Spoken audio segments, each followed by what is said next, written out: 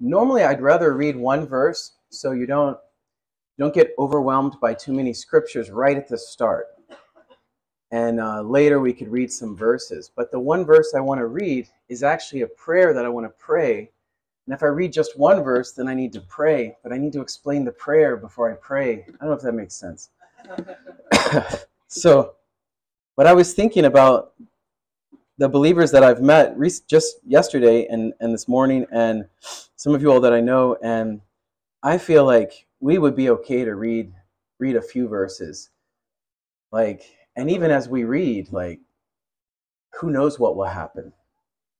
Because all of this is up to the Lord revealing himself in us. And he does things. This is probably the most exciting thing on my heart right now, is that what we may see is beyond what I've seen, or what you may receive as we are in the Word together is up to the Lord and doesn't depend on a limitation of even the speaker. But so even as we read the Word of God, if our hearts are open to the Lord, like words of God can speak to us, and he can reveal to us things that it means even without someone making it plain and clear to us.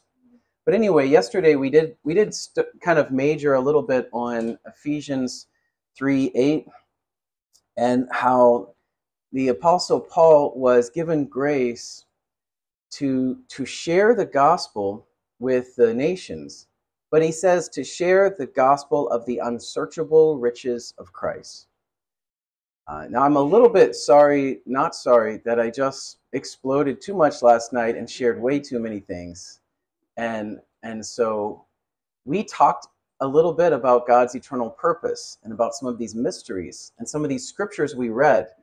But because our point wasn't to try to nail that down and get it all clear, it was more just to see that even at the very beginning, when you get the gospel, when you receive Christ, you are receiving these unsearchable riches of Christ.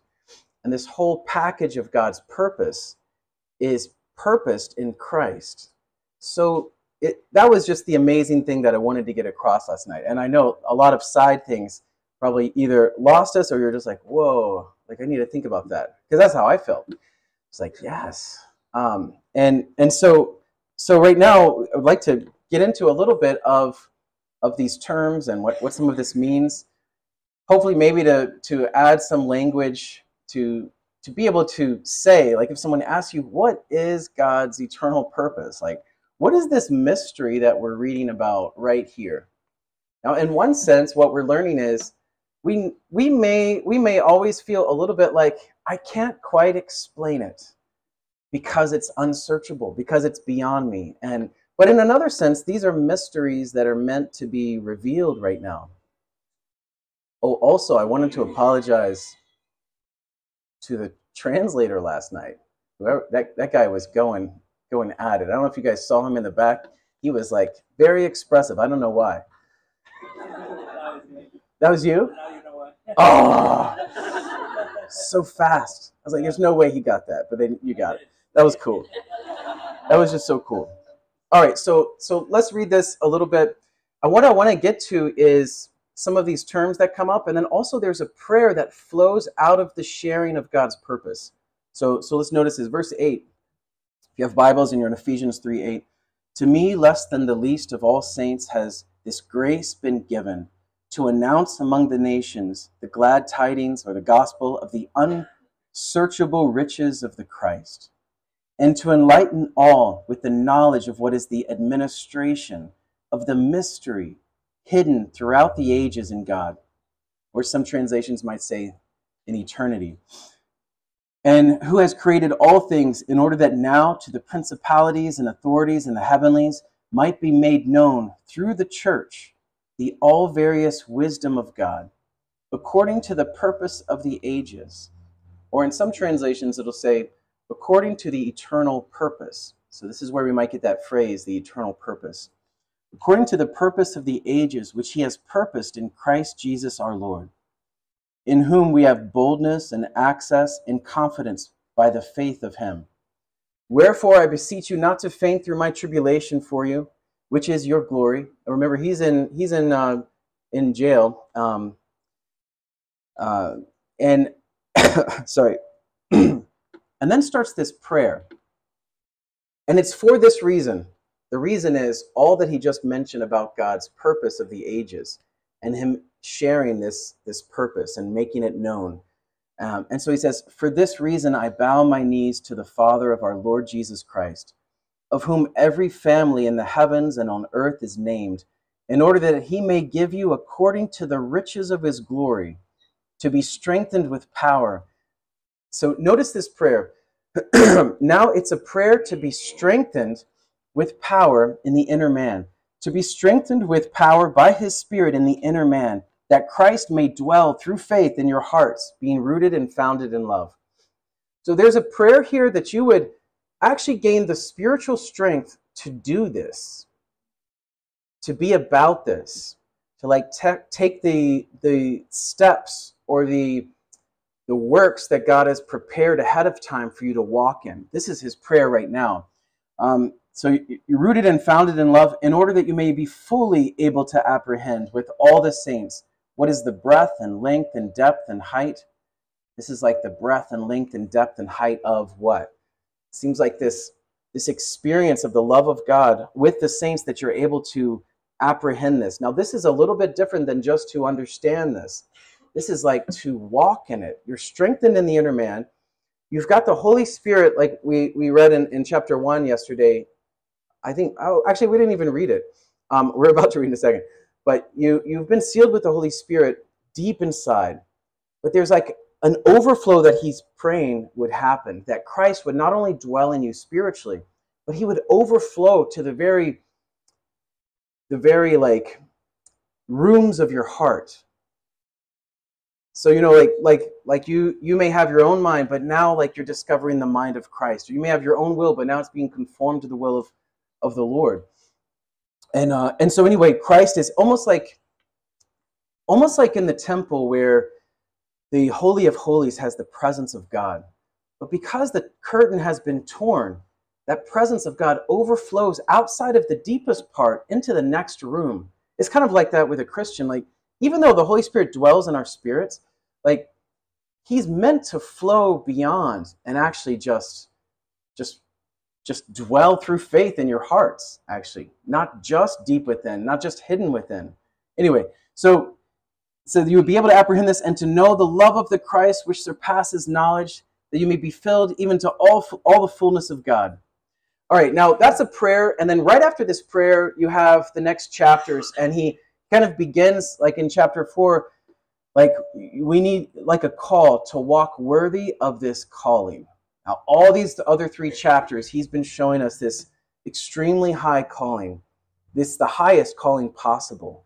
Like our calling as the church is to display all these things that God had purposed from the ages, and not only to display it between us and God, but even to the unseen realm, even to the angels and so on. I mean, it's almost like to explain the calling, it took those 3 chapters, but now he prays, you get strengthened, and you start to walk in this. And then the first thing he gets into is us with the church together and how we walk together and we stick together and we grow together.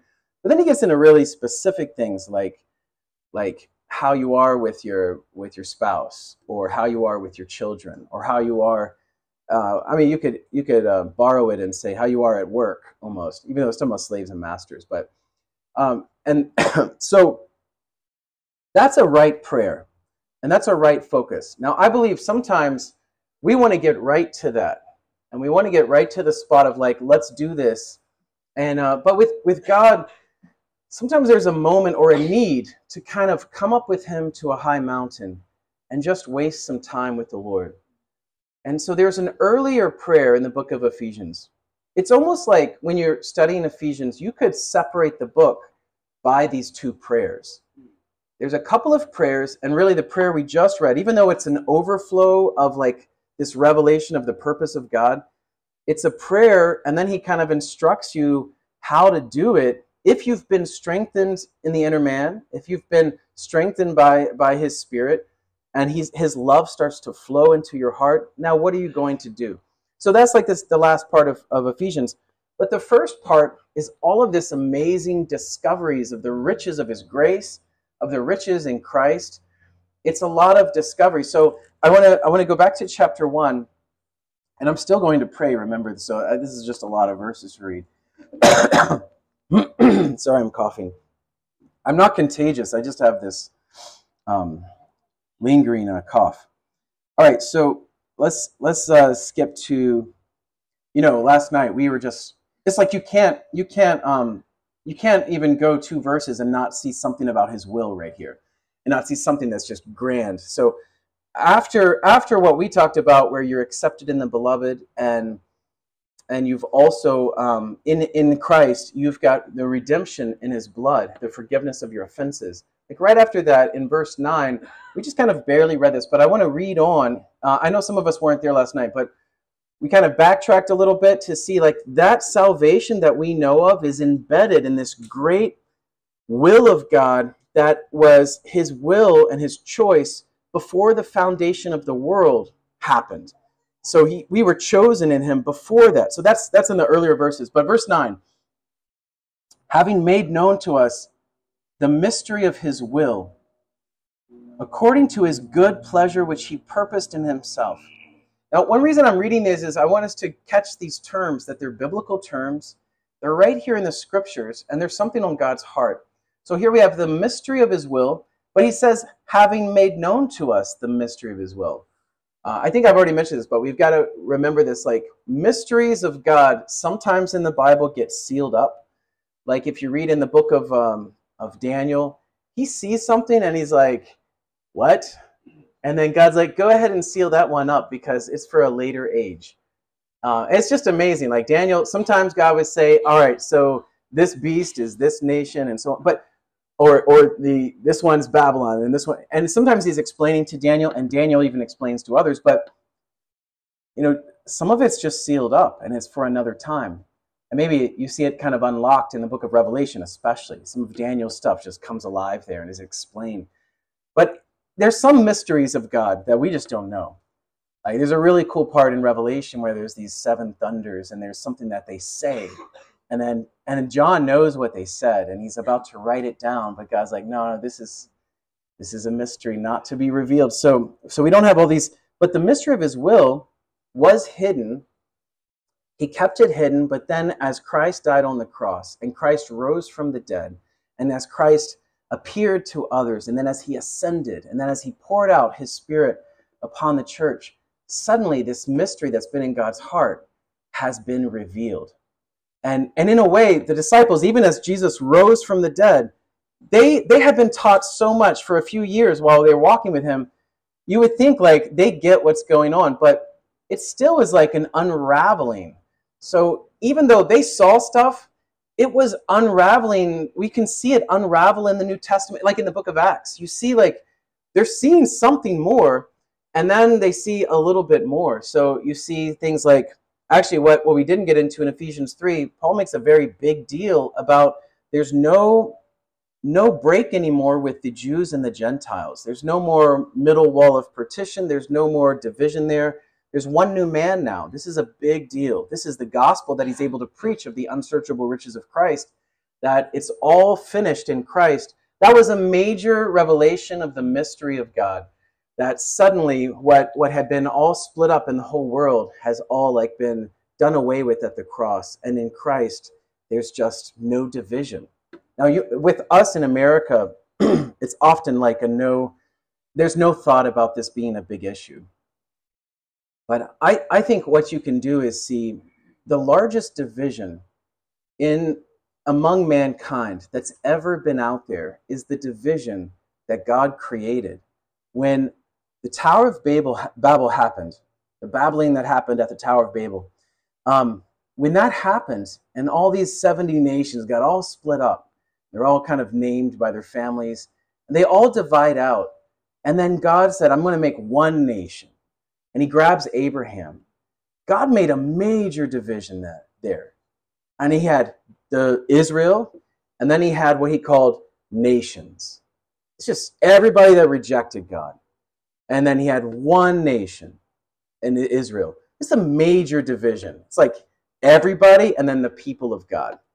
So this, of all divisions, this is like the unbreakable division because God himself created it. And it seems like all through those ages, everything has to do with Israel. You can either, jump in or not. But then suddenly when the good news comes, like that, even that part of the mystery just gets unraveled in Christ. And you see like it's just done away with. But anyway, the mystery of his will is made known. So that was just barely made known to Peter in the book of Acts. And he kind of sees something and he responds to it and he obeys what he saw. So that was something where, you know how last night we were talking about God sending someone, like in Romans 10, and they have beautiful feet and they get sent and they share the good news. And I was mentioning how you may not even know how good the good news is that you're sharing. You just barely got started, or you may be like the Apostle Paul. And as you share the good news, you know that the unsearchable riches of Christ are coming out of your mouth, even though all you're telling them is that Jesus died on the cross and that he was buried and that he rose from the dead. But something major is being shared. So Peter barely knew what he was doing. He just knew, like, he's a disciple. Jesus is his Lord. And he has this dream, and it's a weird dream, and he's pretty hungry, and it's a bunch of food that he's not supposed to eat, and God's telling him to eat it. But anyway, God wanted to save Cornelius, this Gentile, and all of his family, his household, and his others. And he sent him an angel, but the angels are not meant to be those messengers of the gospel. They can, in a rare time, it seems like actually, in one sense, you could say with the shepherds at the birth of Jesus, angels showed up and they gave some great news about the birth of the Messiah. But in general, even if an angel shows up to Cornelius, you know what he does? He says, go and fetch Simon Peter. And here's the house where he's at. Simon the tanner's house. So that's what happened because God wanted some beautiful feet of Peter. Peter's feet, they walk and they come and they show up. And then he starts talking. And then suddenly, despite himself, as just good news of Jesus comes out, and despite his understanding about can Gentiles even be saved, just the Lord saves them. And that's just like another example of God sending us, even though we have no idea what we're talking about. Peter is not saying, now the middle wall of partition is broken, and we're about to baptize you guys, whoever's willing to believe. He's not at all there. He's not even sure they could ever be saved or be baptized. He's just like, all right, God sent me here, and you guys know I don't normally eat meals with Gentiles, right? I actually normally don't even step in your tent or your house. And he's like, but here I am. And so then he starts talking. And then they believe. And then the Holy Spirit comes upon them like at Pentecost. And you know, that unsearchable riches of Christ includes all this stuff. And even though Peter, he's not telling them all this stuff, God is unleashing all this stuff beyond what Peter let them know about. And then it just explodes among them. And then Peter's like looking at the other Jews and he's like, how can we not baptize them? And that's kind of his story. And then even when he gets back to the Jews, and they're all like, what just happened? And Peter's just like, well, let me just tell you my story. So in the book of Acts, it's like, you got to read the whole story again. Because he repeats every word for word almost. And then he tells the whole story. And he's like, and then it's like, we had to baptize them because they got the Holy Spirit poured out upon them. And then everybody was like, okay, yeah, that's true. But by the time you get to the Apostle Paul, and on his journey on his way to Jerusalem, like that verse I read last night in Acts 20:24, he's on his way to Jerusalem. He's going to get bound up. The big issue in Jerusalem was he had some Gentile believers with him. And they made up a thing like he was bringing them beyond the middle wall of partition. He was bringing them into the courts, into the temple. But that's not what he was actually doing. It was just like they were saying this. But his big issue, why he got arrested, why he ends up in jail, all of that stuff, the Jews made a big fuss because in the church, there's no Jew or Gentile. And Paul really saw this. But that mystery was unraveling to him. It was a treasure of Christ that he was discovering. And the church in Jerusalem had just barely touched it. And so he gets there, and James, the brother of Jesus, is like, see how zealous everybody is for the law? See these Pharisees that got saved? Now, can you, just to show them that you really are a Jew, can you go ahead and pay their vows? And Paul's shaving his head and doing all this stuff. And he's like, and go with them to the temple. He's getting very Jewish for the moment. It's not that I'm not saying he's doing anything wrong, but it's just like the believers he was around, that large revelation that is actually pretty simple to us because it's not our issue. It was just barely floating around. You know, it was just barely around. Like, they barely let the Gentiles be in the church, it almost seemed like. I mean, when you get to Acts 15, they have a big council, like, do Gentiles need to keep the law? And they fellowship, and they realize, like, you know, these guys got saved without keeping the law. We got saved without keeping the law. We got saved through Christ. So they don't put that on them. Anyway, all I want to say is, when we're reading the book of Ephesians, and he unloads all this awesome stuff about there being no division between Jews and Gentiles, it is for real a current revelation of the mystery right then. In those few years, it was just exploding. And in his heart, more than others, it was like abounding. So what we know about it, it was fresh. It was brand new. Even though he had been a believer for some time, even though he kind of knew this stuff, he had been preaching to the Gentiles. He had been preaching to the Ephesians. But through that whole experience, it's like he saw more and more, and he saw it all in Christ. He saw the one new man, and he saw it. It was just so wonderful. All right, back to this verse. I'm sorry, we still haven't even got to the prayer. For the verse 10, Ephesians 1, for the administration of the fullness of times, to head up all things in the Christ. Or some translations will say, to sum up all things in the Christ. Such a good verse here. The things in the heavens and the things upon the earth. In him, in whom we have also obtained an inheritance, being marked out beforehand according to the purpose of him who works all things according to the counsel of his own will. Now, do you hear all these purposes and wills and mysteries and all of this stuff that he's saying? Just remember to catch this terminology. All this stuff that he's doing, and as he's summing up all things in the heavens and the earth, and he's summing them all up in the Christ, it's according to this old purpose, to even the inheritance that we've obtained. And we're marked out ahead of time, long ahead of time, like we read. It's like way back when, before the world was created. Even though that's going on, it's according to his purpose that that he is working everything according to the counsel of his own will, that we should be to the praise of his glory who have trusted in the Christ. All right, we're getting there, you guys. We're almost there. In whom also, having believed, you have been sealed with the Holy Spirit of promise. He is the earnest of our inheritance to the redemption of the acquired possession, to the praise of his glory.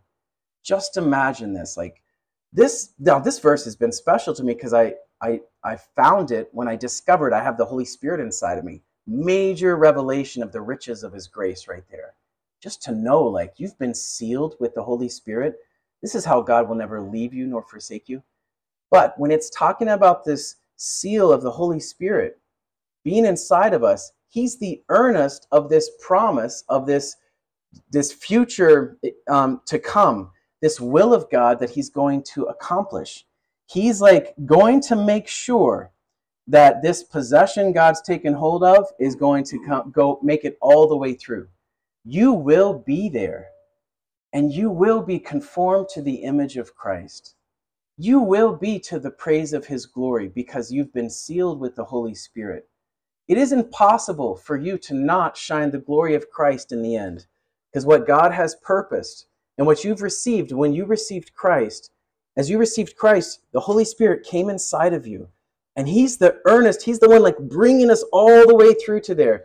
So like in Philippians 1, like, he who began a good work in you, as he's creating you in Christ Jesus, he who began a good work in you, he's not going to stop until he brings it to completion.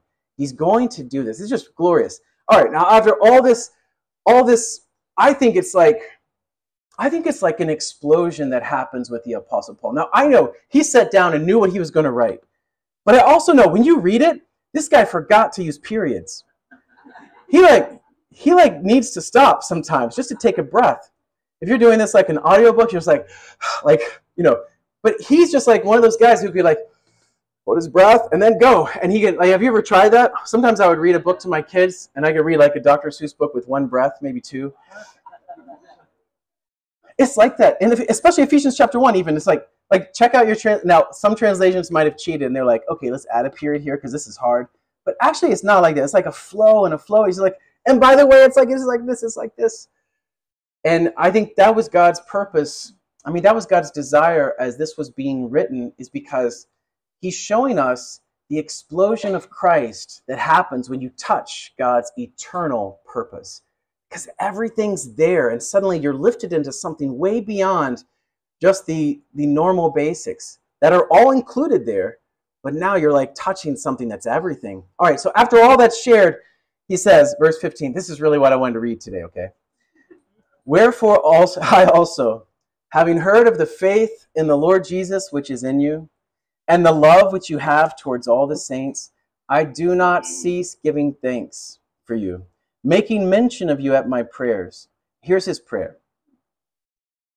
That the God, I'm in verse 17, that the God of our Lord Jesus Christ, the Father of glory, would give you the spirit of wisdom and revelation in the full knowledge of him, that you'd be enlightened in the eyes of your heart, so you should know what is the hope of his calling, and the riches of the glory of his inheritance in the saints, and the surpassing greatness of his power towards us who believe, according to the working of the might of his strength. And then he just keeps going. I've got to stop because we got to get into this, but it's like there's just a flow and a flow and a flow. But here's his prayer, like that we would get the spirit of wisdom and revelation, that God would like open up the eyes of our hearts and we would see something. And as we see it, it's like we would not only see him, but we would see the riches of his inheritance in the saints, in the church. Because it's like you see him, but then you see more of him when you see him in the church. You see, like we've been seeing it, even right when you first get saved. You don't even know where it's all going, but you know, like I just saw some riches of his grace. We've been seeing riches and riches and riches, and all of these riches are the unsearchable riches of Christ. But we're getting riches of his grace, like something I can actually explain, like I'm forgiven of my sins. But here he's saying, what about the riches of his inheritance? What about what God is actually gaining in the church and the riches that he's finding or creating or discovering in his believers?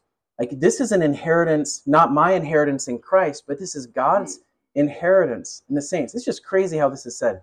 All right, now I'd like to pray that the Lord reveals to us. Because even though we're talking and we're getting terms and we're going to try to explain things and maybe even simplify so we can have some language to this. What's needed though, even though he just unloaded all this stuff, he's like, and you all are doing it. You've got the love going on and you all are walking with the Lord, but I'm praying that you would have revelation.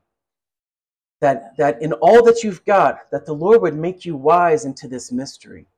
That something would click and the light would shine and the eyes of your heart would open up so you'd see something beyond just your own salvation. So let's pray together. Lord, with delight and joy right now in my heart and our hearts, just contemplating these things, just so glad to be with your saints where you have an inheritance. Just so glad to be here right now, even having your word opened. Lord, we pray just even according to what we read, that you would give us the spirit of wisdom and revelation right now. That you would open up the eyes of our hearts, that you would open us up beyond what we know, beyond what our minds comprehend, that we would see you on the throne, that we would see you, and we would see your glorious riches, that we would see something beyond. Lord, we pray that you would give us revelation.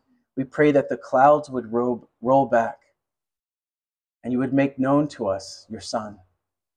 Father, we pray that you would meet us right now, and that whether it's in a small way or a major way, Lord, we want to see Jesus.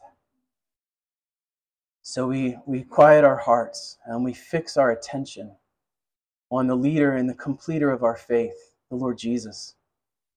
Lord, we hear your call to behold him, to behold the Lamb of God who has taken away our sins. And Lord, we fix our hearts on him. We fix our minds on him. We fix our gaze on him. Enlighten us, Lord, in Jesus' name. Amen. You know, revelation is like a term in the Bible, but it's a reality that is just essential with us believers. And it has happened to you. God has revealed something to you, whether we understand it at first or not. For example, when the Apostle Paul is talking about his salvation in Galatians 1, he said, it pleased God to reveal his Son in me. And there was a revealing of Christ, and he saw Christ. Now, in his case, we could say, like, this isn't fair because actually heaven literally, like, rolled back and he saw Jesus like the real guy. And it was so real that even the guys who didn't see Jesus, they saw light. And it was so real what he heard that even the guys who didn't hear any words, they heard noise, like scary noise. You know, he was with some unbelievers. They were all unbelievers about to kill some Christians. So him and his murderous band, you know, they're doing it legally though. You know, they're getting them persecuted in jail, and if they don't, you know, reject Christ, they might die. So all these guys, they don't know what happened, but they heard noise, they saw light, and then Saul is blind. So yeah, he was definitely, some revelation came. So the eyes of his heart were opened up, but also his like literal eyes were shut at the same time. It was like just a picture perfect situation. But he doesn't describe it that way because he describes it in Galatians 1, like just in the way that happens to all of us, that God reveals his son in us. Or if you think about Peter, when you get to Matthew 16, Peter says, Jesus is asking them, like, who do you all say that I am? And Peter ends up saying, you're the Christ, you're the Son of the living God. And Jesus is like, you're blessed. You're blessed because no one can teach you this. No one can make this known to you. This revelation only comes by the Father. God has revealed this to Peter. So when revelation comes, it's something that God the Father does. Now, the nice thing is that the Father delights to show his Son. The Father wants to reveal his Son. If our hearts are willing, if we're open to it, he will reveal Christ to us. In some cases, there's these large revelations in the Bible. Like I mentioned, like, well, it might be a salvation revelation that's really large. But there's also just the Lord's minor or normal, maybe you could say almost daily or regular, like insights. And these are just little tiny bits of clouds rolling back, and we see a little bit of Christ. Sometimes as you're in his word, you discover just a little piece of Christ. Now, technically, that's a taste of revelation. And God delights to do this. It doesn't have to be something weird or some like big thing or something physical or audible or anything. In a normal way, without us using the term, there's a basic kind of God's revealing. And what we eventually catch is that whatever he reveals to us, even though it's something to help us, it's always on God's heart that he reveals his Son with that thing. So you see just a little bit of Christ. Now, if we get to some examples of God revealing his Son, if you're in like Matthew 3, there's when Jesus gets baptized, kind of heaven opens up, or at least the noise of heaven opens up. And God's just like, this is my, you know, as the dove comes down, as the Holy Spirit comes down, looking like a dove flying and landing on him, God speaks. And it seems like people heard this. And he says, this is my Son in whom I'm well pleased. That's a revelation. But that desire of God to reveal that, not everybody caught it. Even though people might have heard that, they were just like, that was weird, you know. But John the Baptist, he's sitting there on the side. Actually, he's like a foot away from Jesus, soaking wet, just baptized him. And he says in John 1, he's quoted in John chapter 1. He said, I didn't know who it was, you know, who the Messiah was going to be. I didn't know, but God had told him when he sees the Holy Spirit coming down upon him, that's the one. So even though John the Baptist at first was like, I can't baptize you. You're like more righteous than me. And Jesus is letting him know, like, we have to do this for righteousness' sake. Baptize me. So he's like, okay. But when the Holy Spirit came down upon Jesus, he knew, like, this is the Lamb of God. This is the Messiah. That's when he knew it. And he explains that in John chapter 1. But so when that voice comes and says, this is my Son in whom I'm well pleased, like someone like John the Baptist, whose heart is very open to God, catches it. The revelation comes to him. And then he is holding on to that package. Now he's got to wait some time because Jesus is whisked away to the wilderness by the Holy Spirit, and he's fasting and he's tempted by the devil, and he returns from that. And then he walks by as John's still baptizing people to repent. You know, and John's been for like over a month, like, wow, like just contemplating what happened. And he can't watch what's happening in the wilderness. He has no idea, but this hidden thing going on with the temptations. But then Jesus shows back up, and Jesus walks by, and he's got all his followers who have repented, and they've all been baptized, and their hearts are very, they've made a straight path in their heart, ready for the Messiah, ready for the kingdom of the heavens. And then Jesus walks past, and he's able to say just the simple gospel message, like, behold the Lamb of God. Now they hear it, and they're like, whoa. And you know what you have to do is you have to behold. You have to, when God wants to reveal something, you have to pause. You have to contemplate. You have to take a moment and slow down. You can't think or talk as fast as we were going last night. You have to step back and just be like, wait a second. The Lamb of God? Who knows what they were thinking of? These Jews who know all kinds of stuff about lambs of God and know all kinds of stuff about Passovers and whatever they were thinking, okay. And then the next day, just his gospel message just added a half sentence. Behold the Lamb of God who takes away the sins of the world. And as he said that, now a couple of the disciples of John, they leave John, which is what they've been preparing for. It's no offense to John. And they leave him and they start following Jesus. And Jesus turns around and he's like, what are you seeking? And they say, where do you live? And he said, come and see. And what happened was, as he said, behold the Lamb of God who comes to take away the sins of the world, revelation came to them. They saw him. They had beheld him. Now, John the Apostle describes this beholding in verse 14, chapter 1, verse 14. He says, the Word became flesh. He dwelt among us. He became a human. And we have beheld his glory. We have contemplated his glory. We took a step back and we stared at him, spiritually staring. And the eyes of our heart was opened up. And we saw the glory of an only begotten with the Father, full of grace and truth. That is when God reveals something. There's a bit of beholding that happens, that needs to happen. So even as we're reading verses, we're talking this weekend, we're getting into things of God's purpose, but also all of us together are sometimes just taking a seat back. And it may be something that catches you. And our prayer is, God, give me the spirit of wisdom and revelation. Open up the eyes of my heart.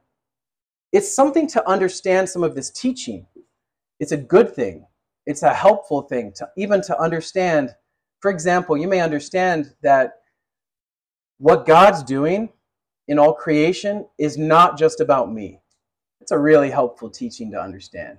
You can find a lot of verses about that. It's not only all about me. God didn't, it's true as far as the largeness of the love of God. You could say, we say sometimes, Jesus would die on the cross if it was just you. As far as how much he loves you, this is a true statement of the expression of his love, of the depth of his love, of how much he knows your name, how much he knows you and died for you. But in another sense, you'd say, actually, what he's doing on the cross is way beyond just me. I'm so glad to have a small part in this huge purpose of God. This is really helpful to know. It kind of pulls you in a right direction out of yourself. But even with that, the prayer has to be right now. And it has to be with me even as we're talking about these things, that the Lord opens our eyes. So even as we handle the word of truth, enlightenment comes to us. Even if it's just a little, that we see something beyond.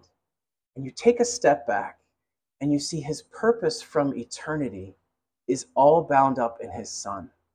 And suddenly that thing that you've kind of known in the back of your heart, as you love Jesus, and as you sing a worship song and you get swept up into worshiping him, suddenly you realize this is why it's so special whenever I behold Jesus, because it's the most special thing to the Father.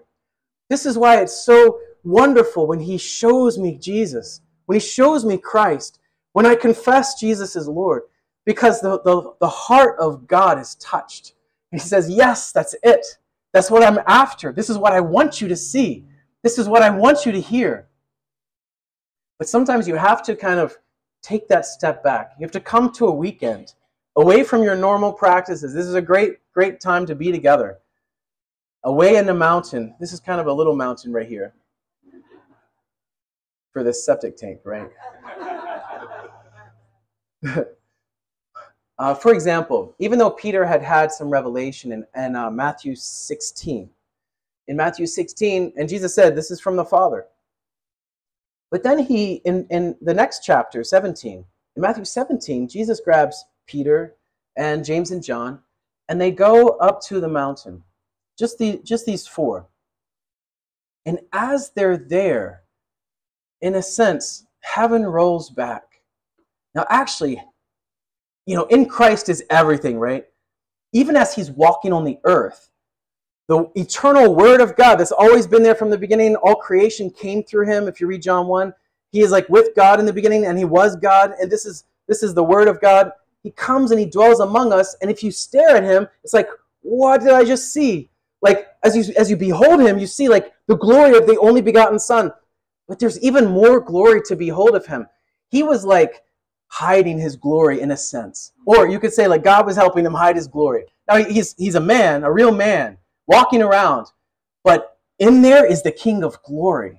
In there is the creator of all creation walking around. And in him was the light of all mankind. So just barely people saw like a slight ray of light as he walked up to mankind. And those who saw just a tiny ray of light, they're like, oh, I better walk away from him. Because when he shines, like my sins are exposed. So men loved darkness rather than light. This is what actually happens. Jesus is walking around, and he's not shining all of his light. He's not slaying everyone with his light of his glory. It's just like a little bit kind of slips out here and there. It's just, he sneezes, and a little light ray comes. And suddenly, someone over here just got saved, like glory. And then someone else is like, I got to go. Sorry. I have to go to the bathroom. One day, this happens like when you have like a purposeful gospel message and you have most of the room is like unbelievers, you really have to lock the door because the last 20 minutes, it's like everyone gets diarrhea or something. They just have to go to the bathroom. It's because sometimes the light of the gospel starts to shine. You start to wiggle around. You're like, maybe I should go to the bathroom. Like, this doesn't feel right. Is it my tummy stirring around? It's like, no, it's your conscience. Like, stay. Like, let the light shine. Anyway, so it says, like, in John 1, like, he's the... Here we go. No, I'm just playing. Dude, I'm totally joking. It's okay. No, you're right. Yeah. Sorry. I shouldn't have said that. So, the Creator, who he came to his own, like it says in John 1, and his own didn't receive him. Now, that's what's happening as he's like, in all this glory, he's the Creator. His own creature is like running from him. But then it does say, whoever did receive him, whoever received him, those ones he gave the right to be children of God. They got born again, born of God. So, and then that glory started to show. All right, so that's what's happening. Now, as that's happened and glory has come to them and they've seen him as the Son of God, there's more glory to be revealed. And so on this mountain, Jesus suddenly, as he's there, and he's in his normal outfit, this is just a normal guy, pretty cool outfit, it starts shining in this brightness beyond like what we're used to. In this like Shekinah glory of God, this kind of brightness that you can barely look at and keep your eyesight. And they see this, and then suddenly, actually, they kind of fall asleep. But then as they wake up, they see like in his majesty. Now it's described as majesty. Peter describes it actually. He describes like the majesty of that, the vision that he saw in all majesty. If you're in like 2 Peter, he's like, we're not telling you about his kingship or about his kingdom as if it's some like mere teaching or something that we've just made up. He's like, we saw his kingdom. We saw his majesty on the mountain. This is what Peter says later in life. He's like, we saw it. And he's talking about what happened in Matthew 17. So his majesty is revealed, and they see the King of Kings. I mean, they see the King of the kingdom of heavens. They see the King in some of his kingly glory, as it will be in the future, according to God's purpose. It's all bound up in him. It's still there. God just for a moment was having a moment with his Son. He's like, let's go ahead and wear your normal outfit. And his glory was shining. And these normal guys who had just seen a little bit of his glory as the only begotten Son of God, who's the Lamb of God, who can take away their sins. Now it's like, whoa, he's also the King of all glory. And he's like, everything's going to be about Christ. And then suddenly, as they're seeing that, And then they fall asleep, and then they look up and they see Moses and Elijah.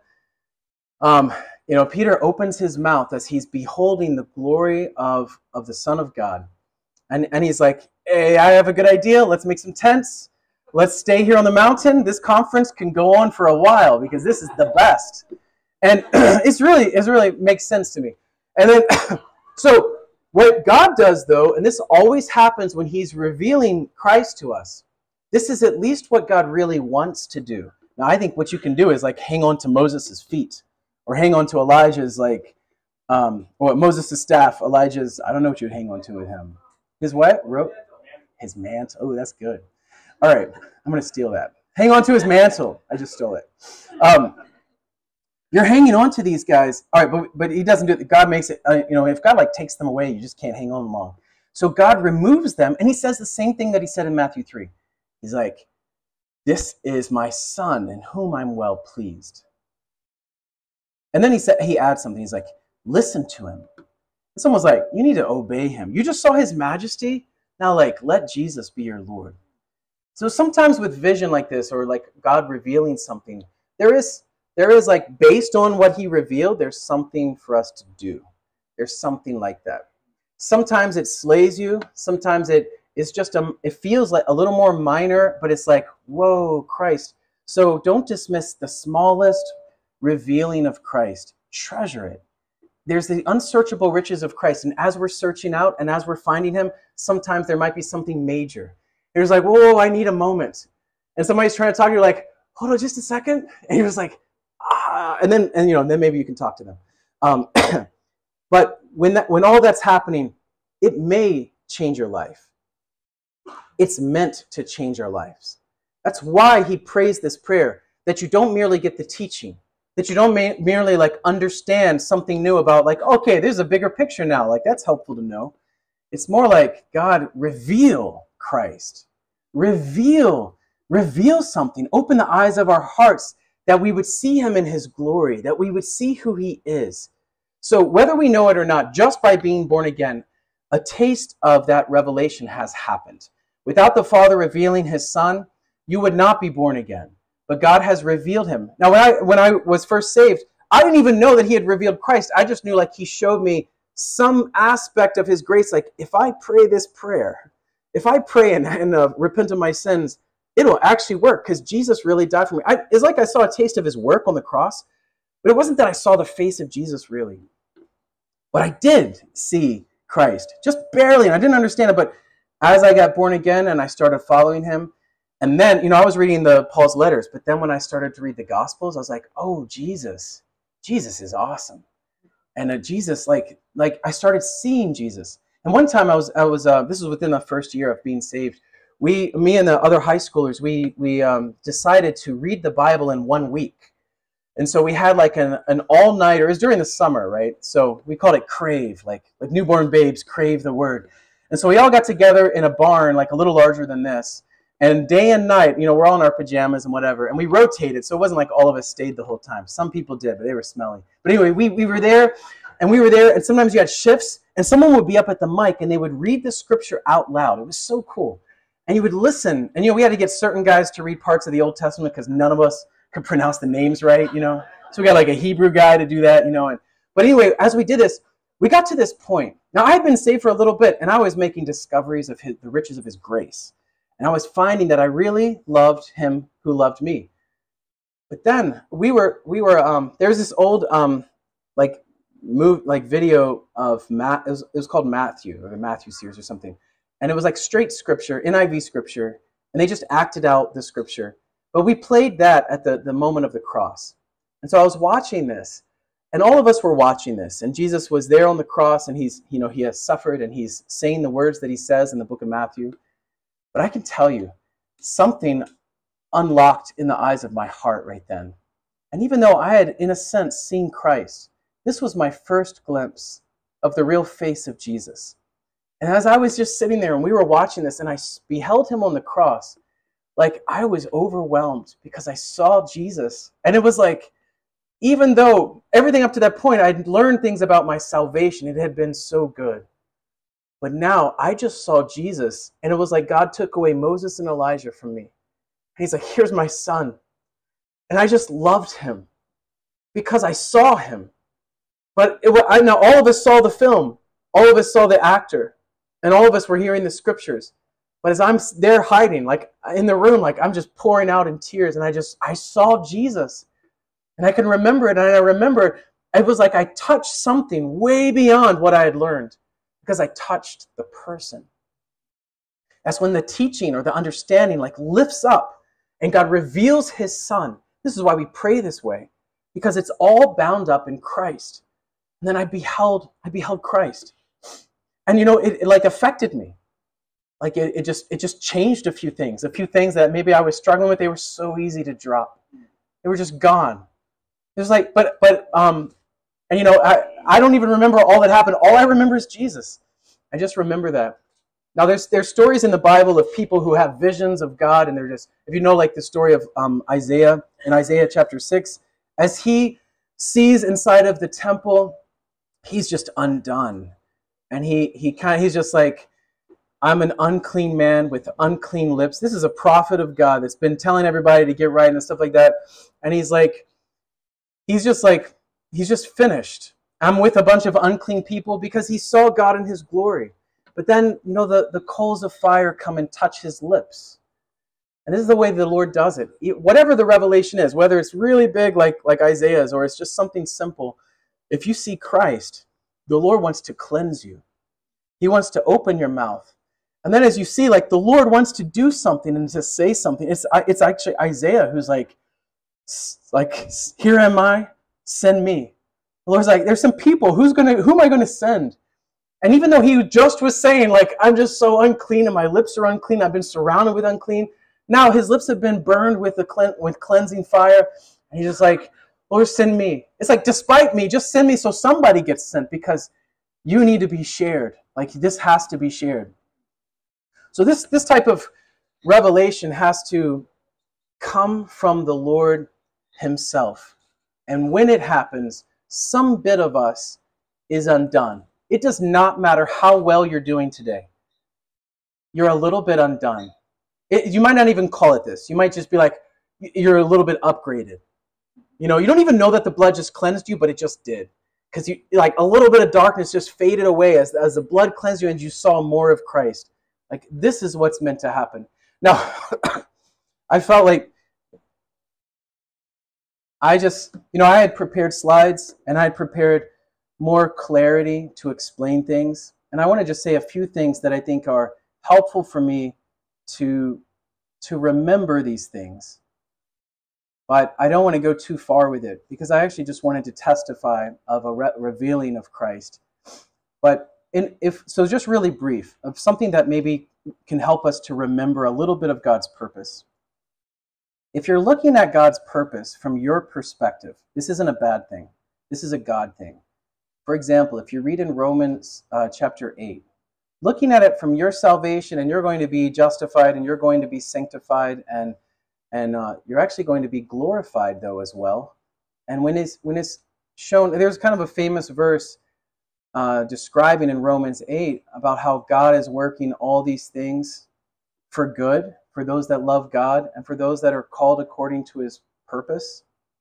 That's kind of, I memorized it first. I did Romans 8:28 part A, and then later I had to upgrade that and add part B. I was like, oh, it's for those who love God. And I was like, add C. I was like, oh, and they're called according to his purpose. Like, now I get it. It's according to, yeah, okay. So, but right after that it says in verse 29, whom he has foreknown. This is that, like, he did that will thing way back when. He knew about you way back before creation. He also has predestinated to be conformed to the image of his Son. So he should be the firstborn among many brethren. So just to simplify this description, according to God's eternal will, looking at it from your perspective, God's will is that you would be conformed to the image of his Son. He's using everything in your life to work for this purpose. He has loved you. You love him back because he first loved you. And now he's working even the hard things, even the wonderful things. He's working it all for one purpose, to conform you to the image of his Son. That way, the only begotten Son of God becomes the firstborn among many brethren. And in that chapter 8, he's like, all creation is actually groaning right now, waiting for the revelation of the sons of God.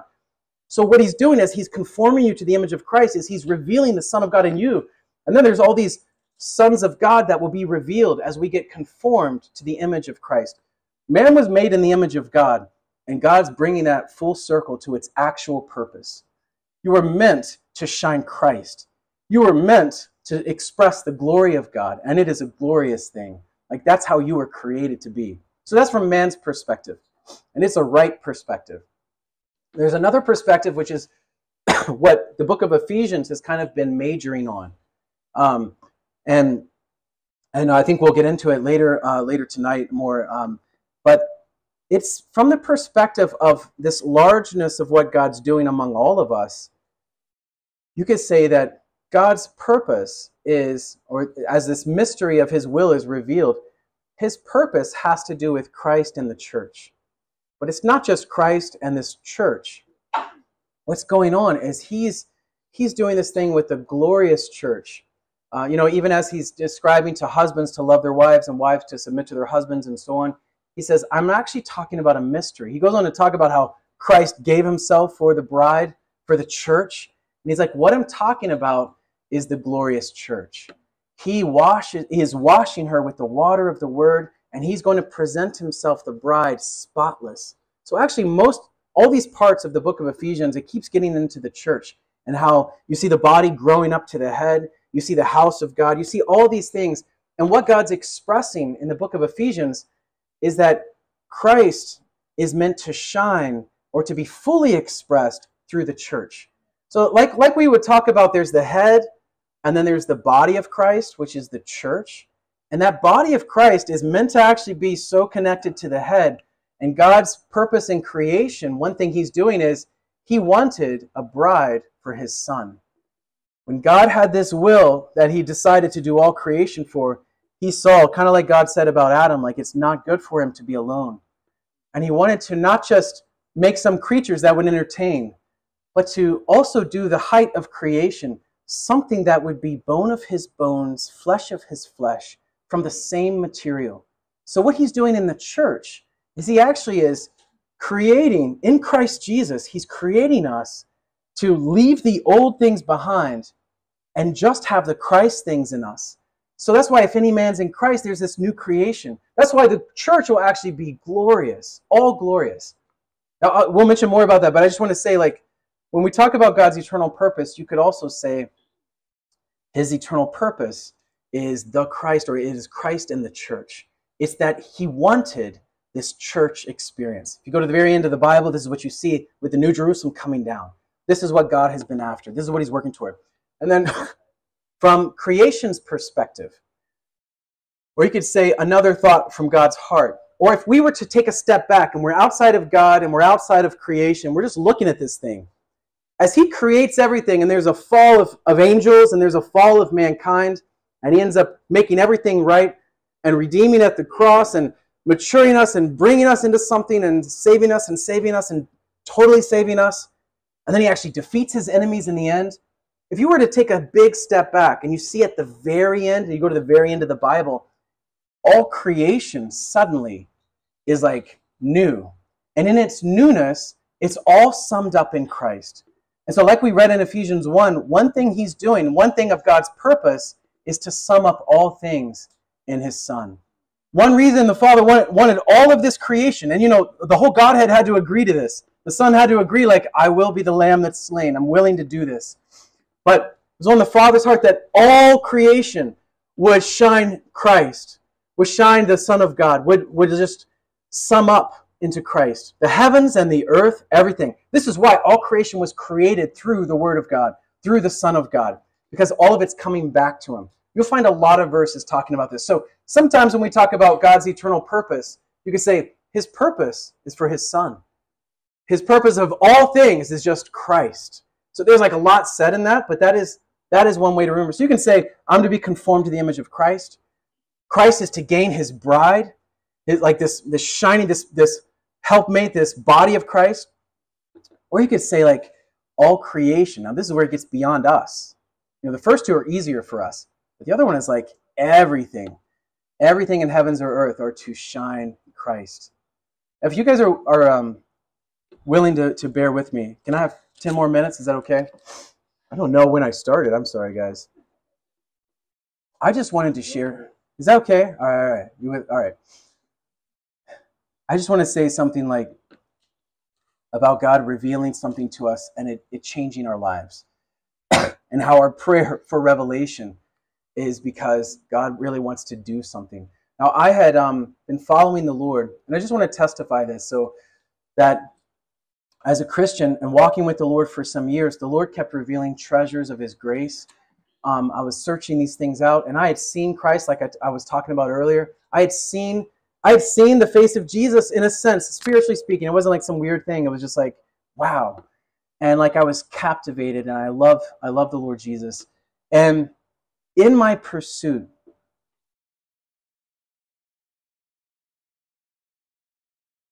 I wanted to give the Lord everything, and I wanted Jesus to be my Lord 100%. And as I'm serving the Lord, people started slapping titles on me and other things, and I ended up as an intern pastor, and I was working and preaching in places, and I was often going to this denomination's headquarters, being in training and stuff like that. This is while I'm in college, and during that time, the Lord just brought me deeper and deeper into following Jesus. And He started showing me and revealing Christ and revealing that some of my works were not part of the new creation. Some of my works were actually pretty carnal. And I started repenting. And I was like, Lord, I just want Christ. I just want Christ. And then one day, as I was at a pastor's training time, the Lord had been showing me something's wrong with my pride issue. And I was growing in this denomination, and these were my people. These were my believers, and they were just so special to me. And I actually had made a discovery that the church is not the building. That was a big discovery. Like, the church is not the organization. I gotta tell you, I mean, we all went to church, and then it was just like, wait a second. As we keep reading the Bible, like, the church is more. So we were reading like things like 1 Corinthians 12, and we're seeing like we're all body parts. Like, the church is something more. And in 1 Corinthians 12, he's like, there's many members of the body, and there's one body, but this is the Christ. Like, that started coming alive. So I was actually doing workshops on it. I was teaching it. It's like, we're the body of Christ. And we were accidentally experiencing church life. It was really cool. We were like illegally fellowshipping all the time. Just like outside of church meetings, outside of Bible studies, with other believers, we just get together and be like, what have you found of Christ? Like, let's read the Bible together just for fun. And we were doing this. We were actually churching it. And we kind of knew we were churching it. And it was really exciting. And then I was at this time, and I was just in my normal morning time reading the Word. And the Word came to me. And I'd been memorizing some scriptures. And I'd memorized the fruit of the Spirit in Galatians 5. Really cool thing to memorize. But then the Lord led me to remember to memorize the works of the flesh. It's not as fun to memorize. But part of the works of the flesh that shocked me was divisions among us.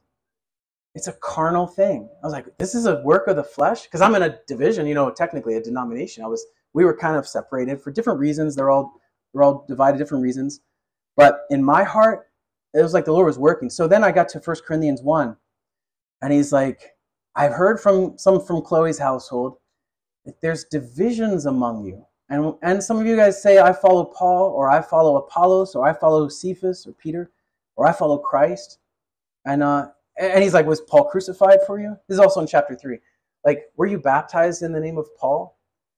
But what God spoke to me, though, as I was there in my morning time, I was like, you are carnal. And in chapter 3, He's like, are you not still carnal when there's divisions among you? And He was just like, Geoffrey, you're carnal because you're all into your division. Now, I'm telling you, this is not a thing of revelation major. This is just a minor revelation of God speaking like, you need to obey in something. So I'm at this pastor's conference in our denomination, and all these guys I really like, and they all like me. And then they were sharing a joke at this conference. The lead guy was sharing, he had just been at an evangelical association with all these other denomination headquarters, leaders, Baptist, Methodist, all these different guys that are evangelical. And they all had this joke about light bulbs and how many Baptists it takes to change a light bulb. It was really cleverly done. Just like describing each denomination and their quirks and their good things. And he got to our denomination and he shared, and all these guys are laughing. Now, they're all blameless, they're all innocent. It's just a clever light bulb joke. Nothing wrong. But for me, and in my spot, and the Lord had just spoken to me that morning, and as everybody's laughing at this light bulb joke, we're all together and we're all men of God preaching and everything. I'm like, we should be doing something cooler than this. But the Lord's like, are you not still carnal? And it was so loud to me. And so this, in obedience to the Lord, I went back, I was traveling back with the pastor, and I said, I've got to remove my name from the membership list. I'm a member in heaven, but I've got to stop being a member of the denomination. It was just a big shock. It was a big life change for me. It was an obedience to Christ, though, that I needed to do. And so that changed my career, my everything like that. And also my family that had gotten saved, I brought them in, they were in this. My friends were in this. And because of my leadership spot, they asked me not to talk or fellowship with other believers in the denomination. I could talk, but I couldn't talk about Jesus. And you got to know, at this time, it was like you just could not talk to me about the weather more than one sentence. It was like, who created that? It's just everything is, you're talking about football, and I'm just like, it's all going to burn. And, so whatever it is, I just had such a weird attitude. So anyway, it was and my housemates, I had a dude's house, and we all fellowshipped, that illegal fellowship, but they're all in this denomination now. And it was I can't talk to those guys. And anyway, so this happened, and the Lord was so close to me. He was so near to me. And things he had taught me about the cross or about being broken, it was all coming alive, because I couldn't talk to these believers, and I was all alone. And I was just hiding. I feel like I was always reading on my knees, but I don't know. It's just how I feel like it was. I was hiding. I was reading the Bible. I was reading every book I could find that was a treasure to me. And I was reading these things and searching the Lord and making little tiny discoveries. Now all my friends, they're all getting warned, don't talk to Jeff Pittman because he's going to start his own denomination. The very thing I didn't want to do. So Katie Whitney, Catherine, my wife, she was up in New York, and she was part of this denomination. So they came to her and warned her, watch out for Jeff Pittman. He's going to try to make a denomination out of all the young people. And so anyway, all this was going on. Now, thankfully, I tricked her into talking to me later. So in this time, though, and I remember it it was just yesterday, I'm there on the floor, and the Lord had been so near to me personally, just showing me his face, being near to me. Whatever suffering I was going through, it was I was fellowshipping in the sufferings of Christ. Things I had heard about, but I'd never really done. It was just whoa, this is what it's like to know you in this way. It was so good. I can tell you. And it was just from obedience. But I had no idea what I was doing. All these different pastors were talking to me yeah, you can leave this, and you're right. We're technically carnal in the division part. But what are you going to do? You can't do anything about it. I was I don't know what I'm going to do. But I just can't be in a division because it's carnal. I can just fellowship with believers. I don't know what I'm going to do. I'm going to find some other believers who are just believers. I don't know what I'm going to do. They're you're just going to create another division. It's no, there's some way to do this. So I didn't know what I was going to do.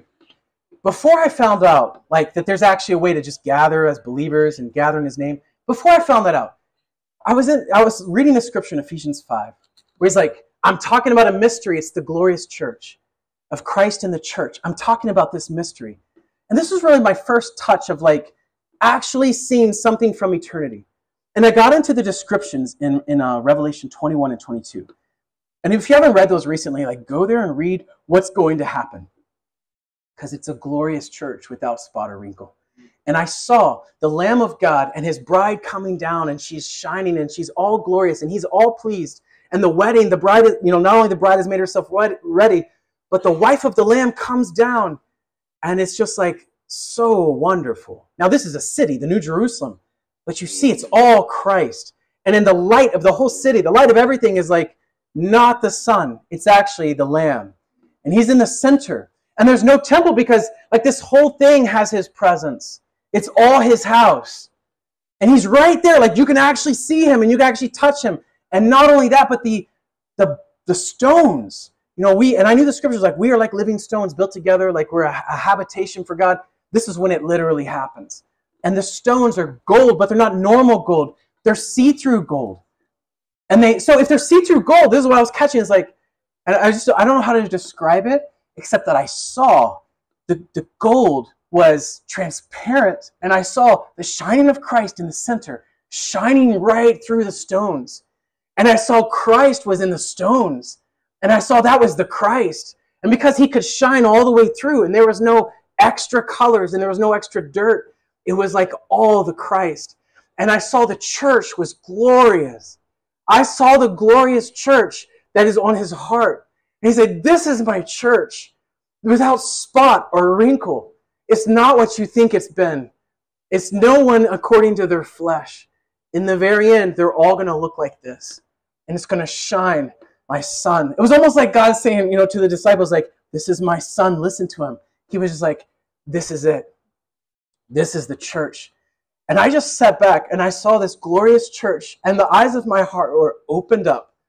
And it wasn't a separate thing from Christ. You've got to know the glory was the glory of Christ. That was what undid me. It wasn't like, okay, he's going to build his church and he's going to make it better and better. It was like nothing like that. It was like as they all get conformed to the image of Christ, then suddenly you put them all together as God's been doing as he's building his church. You just have like Christ and Christ and Christ and Christ, and you have this overwhelming glory that all creation is looking at. And the centerpiece of all creation is the New Jerusalem. The centerpiece is the Lamb. And this New Jerusalem is expressing the Lamb like nothing else could. And she's bone of his bones and flesh of his flesh. She's one with him. And the two become one flesh, become one thing. You have Christ and you have the glorious church right there. And as I saw that, I just sat back. Because I remember I was on the floor and I was looking into this, and I was discovering this, and I said, this is it, Lord. Like, I was like, nothing. I don't want anything else. It's like, this is what I want. This is what I'm after. Lord, I just want to see this. And you got to know, like, what it all happened to me was because of trying to obey about the church. But I had no idea about the church. But I saw something way beyond what I was asking. I was like, how do we do the church? How do I do this and not start a new division? How do I do this the right way? And be one with all God's people? And God said, like, he just dropped all my questions. He just removed Moses and Elijah suddenly. And it wasn't about my practice or how we were going to go forward or anything. It was just like, look what I'm doing.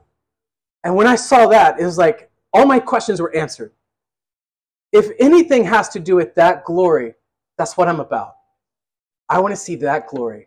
If it has to be in some limited way right now with whoever I can find, as we can, like I found in 2 Timothy 2, like, just pursue with whoever's calling on the name of the Lord out of a pure heart. You know what you're pursuing is that glorious future. And like, just keep finding believers like you believers that we can pursue the Lord together. But that heavenly vision, that purpose of God, that mystery of Christ in the church changed my life. And whenever the Lord reveals himself to us, it's meant that we take a step back and he works inside of us. We have our lips cleansed. We have our hands cleansed. We have our heart cleansed. And then the Lord, based on that revelation, he also says, go, let's do this. Well, let's pray together and look to the Lord together to reveal his Son in us afresh. Lord, we come to you with our hearts trembling before you, Lord. We want to see Jesus. Lord, I pray for all of us that the eyes of our hearts would be opened up. Lord, we've all seen you, and we want to know you more, Lord. We pray that you would open up our eyes. We pray that heaven would be rolled back. We pray that you would rend the heavens, that you would come down and fill this place and fill our hearts with the glory of the only begotten. Lord, we pray that you would fill us in areas in our hearts that haven't been filled yet. We pray that you would strengthen us in the inner man, that we would be able to walk in the steps that you're calling us to. We pray that you would fill our mouths, that utterance would be given to us as we open our mouths, that we can boldly make known the mystery of the gospel. Lord, we commit ourselves to you, we worship you, and we fix our gaze on you. In Jesus' name, amen.